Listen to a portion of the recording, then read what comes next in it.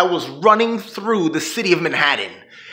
The reason why I was running was because I just was with my other church, the church in the Bronx, Bedford Park, and we were doing a community outreach project, United to Serve, where we are giving out food in the community to people in need. And I was cutting it close.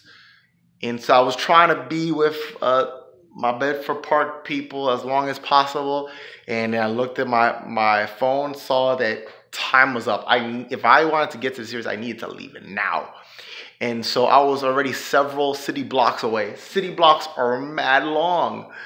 And so there in Manhattan, I just had to start booking it through the city, ducking and weaving through people. I was putting on a sweat and finally got to my car after 10 minutes of trying to, since the moment I said I need to leave. And so got in my car and started driving, and I was driving at a crawl because Manhattan has a lot of traffic. And I was like, come on. And then I kept telling myself, kept thinking, you know what, Wayne, all this worrying, all this frustration isn't going to make the traffic move any faster. Just got to trust. So I just pray to God and try to trust him. And praise God, I was able to make it here 15 minutes before start time. Because before that, I was already thinking, okay, what am I going to do? Who am I going to get to preach? But I was like, oh, I can't get somebody else to start preaching.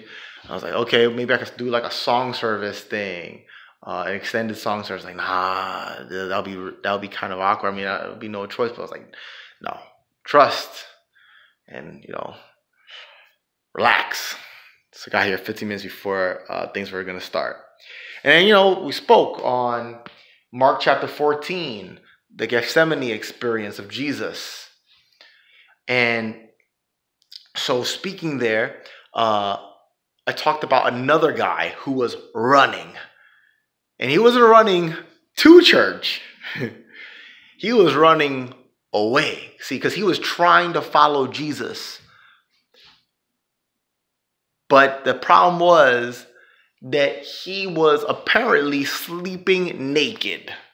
I know some people like to sleep naked. This guy was apparently sleeping naked. All he had was just a linen cloth wrapped around him as he was trying to follow Jesus. That wasn't enough. So when the people grabbed him, he took off running, and they had the linen cloth still in their hands, and he booked it completely nude. If you try to follow Jesus, you better have some clothes. What do I mean? If we're not clothed with God's righteousness, if we're not clothed with him in his robe of righteousness, then we are not prepared to follow Jesus. We need to go to him.